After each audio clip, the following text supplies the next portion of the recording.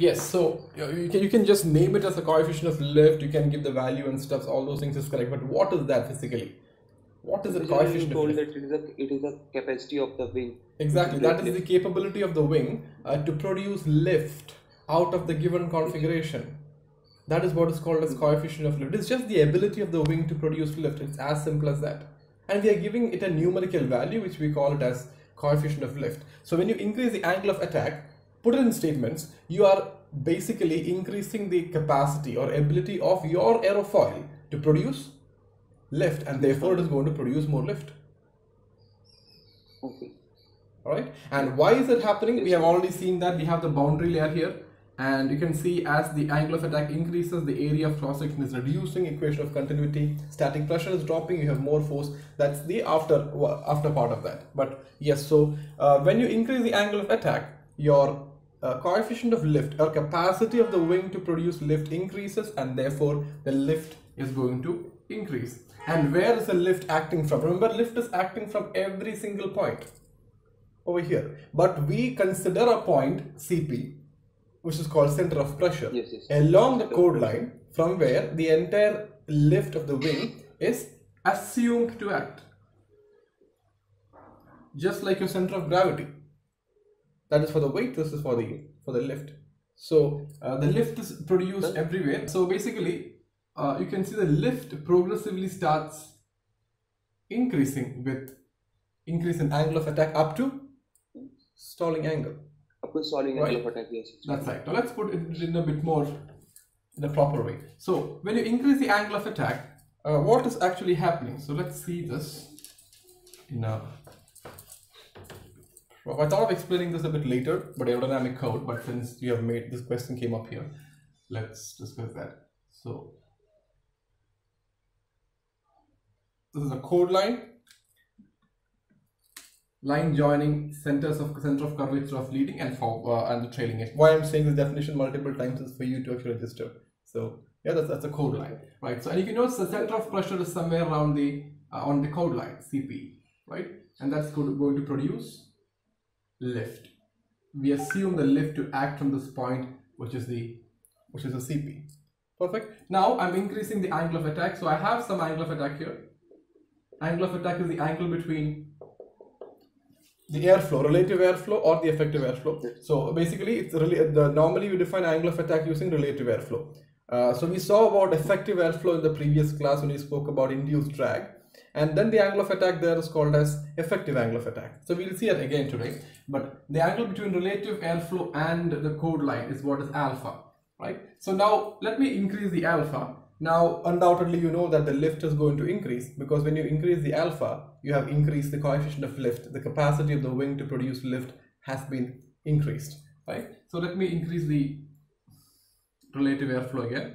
Sorry, not relative airflow, the angle of attack.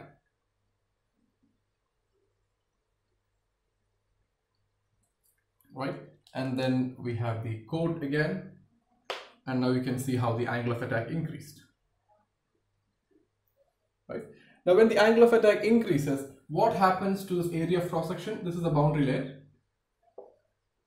The cross-sectional area between the wing, the upper surface of your aerofoil, and the boundary layer reduces. And again, because of equation of continuity, we know that the static pressure is going to drop further. Right, and what happens when the pressure drops further? Yes. So where it is reducing, sir? That you were saying? Where the area of cross section is this one. Okay. The normal equation of continuity which we studied earlier. As area of cross section reduces, the velocity increases, which means dynamic pressure increases, and to keep the total energy or pressure constant, the static pressure has to drop. Right? So static pressure drops. So the pressure differential increases. And when the pressure differential increases, what increases? Again, come back to lift equation. Lift is equal to half CL half rho V square times S, where rho V square is dynamic pressure and CL depends upon angle of attack and camber. Right? When you increase the pressure differential, do you understand how the pressure differential increased? Say for example, random values, if I put it here, you have seen all those things.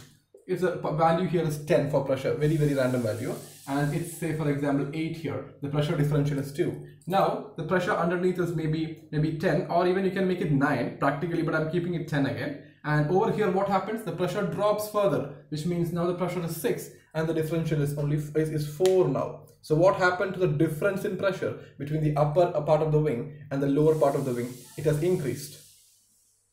Right? And what increases with that? What is it affecting here? Is it affecting the area of cross section? Increase in pressure? Pressure difference? No. Is it affecting the velocity, density, the dynamic pressure? No. So what is it affecting? Coefficient of lift. Coefficient of lift. Yeah. So it increases the ability of the wing to produce lift. That is why you see that when the angle of attack increases, the capability of the wing to produce lift, and therefore coefficient of lift increases. This is how it is increasing. Right? Perfect. So let's get rid of these values here. All right. Now why we are drawing this again is, so what happens to the value of lift here?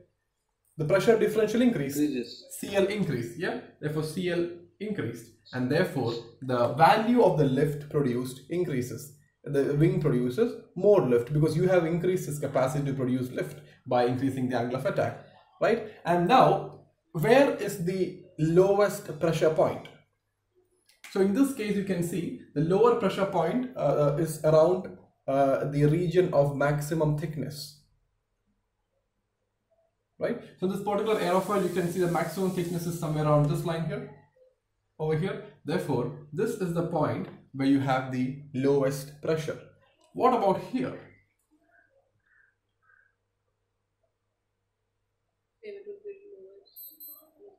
Yeah, it is again the place where you have that least area of cross section, but that is no more the point of highest thickness, because when you pitched up, now it is somewhere around here. This was somewhere around here, right? You can see where this we express all this as percentage of chord line. So you can see that this is so much of a distance on the leading edge. Now you can see this is only so much of a distance. So what is happening to that lowest pressure point? When you increase the angle of attack, the lowest pressure point is actually kind of moving forward. Increasing. Right? Now if you want to understand this even more better, let's again, yes, Hiloni, didn't have a proper sleep? Yes, I had. You had? Yes. I had, but early mornings. Oh, this is an early morning session? Okay, alright, 9 o'clock. When are you traveling? What time are you traveling? Flight at 3. Right. So you never have early morning flights? In flight school? 7 o'clock, 7:30 flights? Oh, yes, no, but actually I'm traveling to Delhi, not flights. No. What I'm saying is, yes, you do have morning flights, right? So how do you manage that? We wake up every day at 6 and report at 6:45. So you're used to waking up at 6? Kind of a routine, yeah, but still it feels. Okay, alright. So let me increase the angle of attack even further. You can see it is very close to probably stalling angle. Now it's much away more than that, but just pictorial representation. You cannot really pitch up this further, right? Now if I draw this boundary layer here, you see where is the point of lowest pressure. The point of maximum thickness of the aerofoil is somewhere here. Right? But where is the point which is producing the highest amount of lift or lowest pressure over here? Is somewhere here. Because that is where the area of cross section with the boundary layer is the lowest. And therefore, the lift is going to be maximum there. So what can you say about the point of maximum lift production when you increase the angle of attack? It's actually moving forward, and therefore if you are taking a point CP, which is the point where the effective lift is acting, and you can see the maximum lift production is actually moving forward, what do you think will happen to a CP, which is the average? The average also moves forward. The average moves to a side where the value increases, right? Correct? Therefore, CP also starts moving forward. CP moves forward here. The CP will be somewhere around here as well. From where? And what about the lift? The lift will be very high. It's lower, and this is the least. Does it make sense? CP is moving forward only because of lift increases, not lift. CP moves to direction where the lift is maximum. And that maximum lift production point is actually moving further forward with increase in angle of attack. And therefore, CP is moving forward. with angle of attack. Right, now let's look at the same figure here. Now what I'm going to do is I'm not going to draw these three figures. I'm just drawing one figure and I'll show you the movement of CP. I'm not increasing the angle of attack because I'll have to draw the entire figure again, right? So I'll just draw one big figure here. Right, chord line, again joining center leading to trailing edge, relative airflow,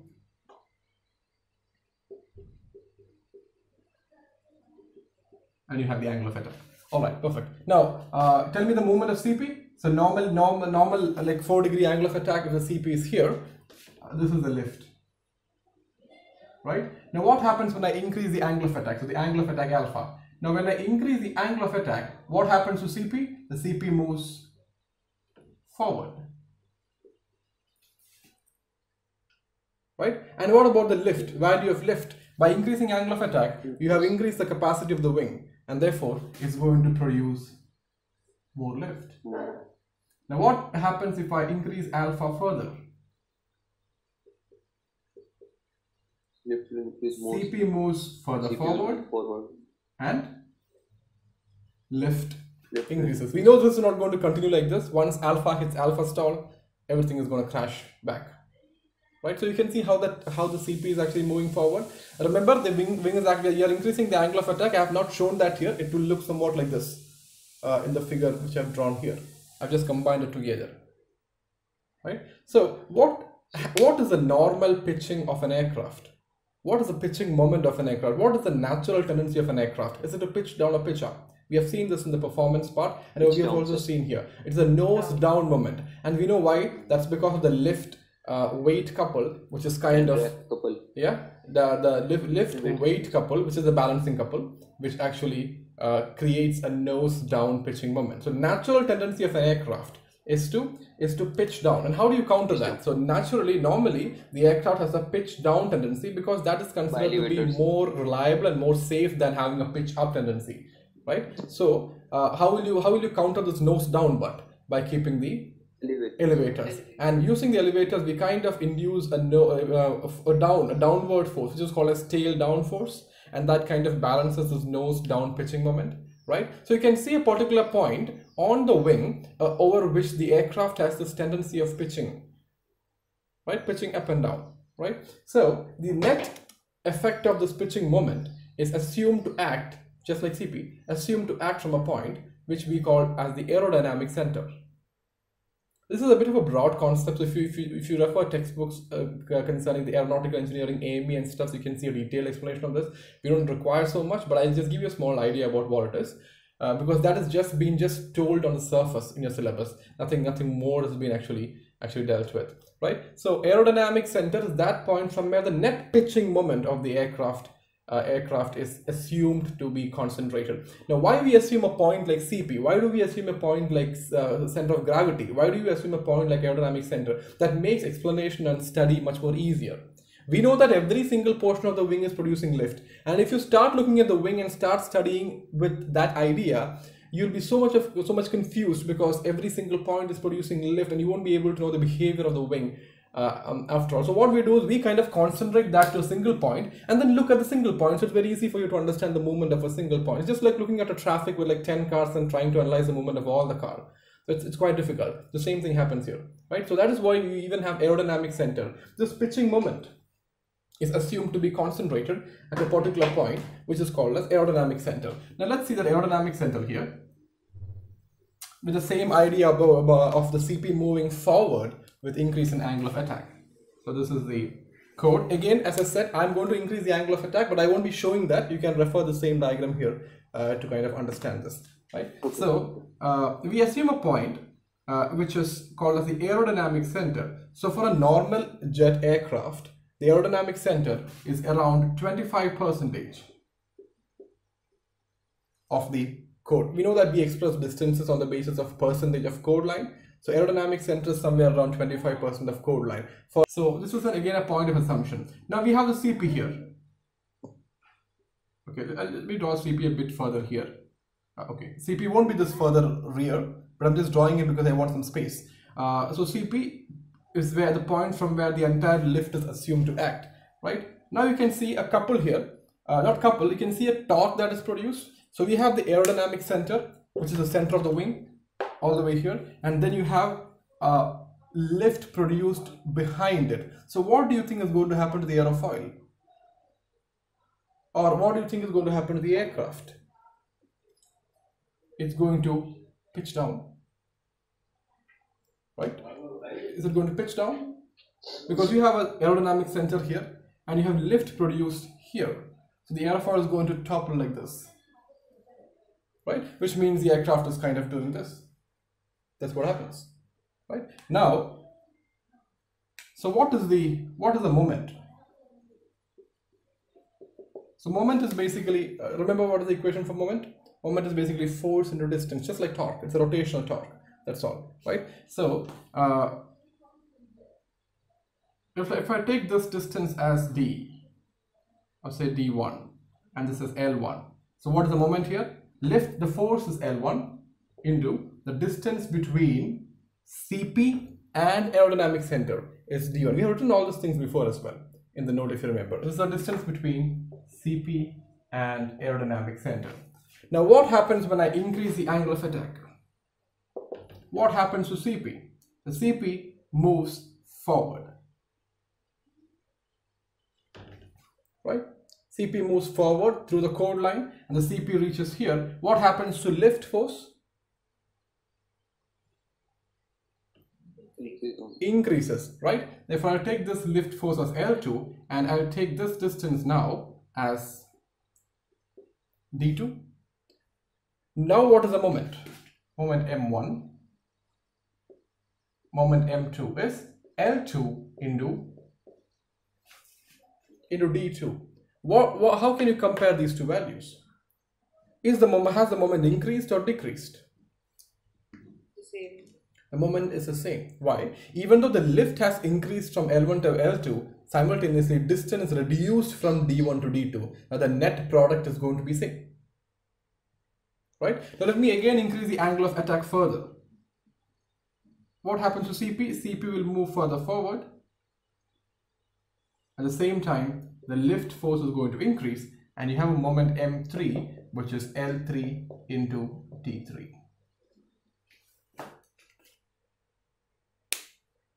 Right? Again, that is also, the moment is going to be the same. So what is the moment? So if you think about, tell me about clockwise or anti-clockwise rotation. What moment is this? You have the aerodynamic center here, you have all the lift pushing the wing like this. So what direction is it? Is it rotating in the anti-clockwise direction or clockwise direction? Anti-clockwise. About which point? About CP or about aerodynamic center will the rotation happen? About the aerodynamic center. Just like you're screwing this part, it's going to rotate along this one. So I can draw a moment like this, because that is the tendency of the aerofoil, anti-clockwise rotation. What do you think is the moment about aerodynamic center be with increase in angle of attack? What is the moment about the aerodynamic center with increase in angle of attack? Is it changing? No. It's not changing. Even though CP is moving forward and lift is increasing, simultaneously the distance is decreasing, that the moment is constant. This particular point on the chord line of an aerofoil, where the net moment is a net change in moment is zero. Not net moment is zero, moment is the value still there, but the change in moment is zero, is the aerodynamic center. Do you understand? Right? We have written there's a question in the note which actually explains the same thing. Definitions, everything is there in that particular question. Aerodynamic center. Did you understand what this is? Yeah, you can draw all these diagrams. You can take some time and you can actually draw all these diagrams into your note if you haven't drawn them. I don't think you have drawn it this elaborate, because I thought of telling this to you a bit further in the course when you have an idea about all these things in depth, but now I think you can understand. Do you understand what is the aerodynamic center? It is an assumed point on the wing where the net change in moment is zero.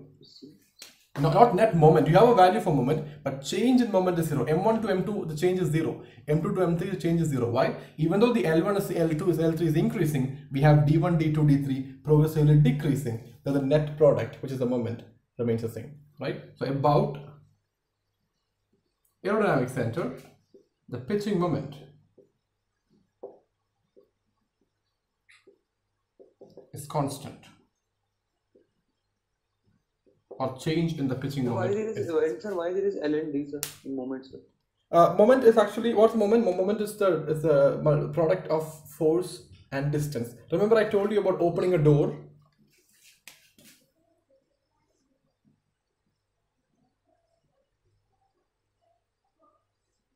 Here you have a door like this, right? So where do you keep the handle? There's no use of keeping the handle here, because when you keep the handle here, where is the joint, the trigger, what do you call this, the fulcrum, if you know about the lever system, or where the screwing part is here. So rotation is going to happen about this point anyway. So the closer you keep your handle, since the distance is smaller, the bigger the force which you have to apply to open it. So what we do is, we know that the net moment is going to be same. So what we will do is we'll increase the distance. What is the advantage of increasing the distance? The force which you need to apply now is less because the moment is the same. Right? The same thing happens here. So moment, this is what is called as moment. Moment is a product of force. Force is lift and the distance. So what happens when the CP is moving forward? The force is increasing. You see, when the handle, if you keep the handle very close to the point, the force is actually increasing. But at the same time, the distance is also reducing. That the moment is the same. It remains the same. It won't change. Understood? Yes. I'm not really upset with you making this question wrong, because this is not a very easy question. So you really have to have this idea. When considering the effect of changing angle of attack, so see, it's understood changing angle of attack on the pitching moment. When you change the angle of attack, the pitching moment, is it changing about the aerodynamic center? No, it is not. That point is what is called as aerodynamic center of an aerofoil. Which of the following statements is correct? At normal angles of attack, the pitching moment is nose up. So normal angles of attack, what is the normal tendency of an aircraft? Is a nose down. Do you want to draw that? Are you happy with that explanation? Why is it nose down? Right? It's again a couple that is formed. Perfect. Lift weight couple. It's nose down. So first statement is definitely wrong. Second, the pitching moment about the aerodynamic center is constant at normal angles of attack. Now think about it. All these explanations are within the limits. That is from normal 0-4 degree angle of attack up to stalling angle of attack. Beyond stalling angle of attack, all these explanations won't really work, because the whole entire aerodynamics of the wing is changing your stalling. That is why they're saying at normal ranges of angles of attack, the pitching moment about the aerodynamic center is constant. It is not changing. The lift might change, the distance might change, but the product of lift and distance, which is the moment, is not changing. And that point, that's the assumed point, is what is called as aerodynamic center. Next point is also something which is on the board. Aerodynamic center is located approximately 25% of the chord point, right?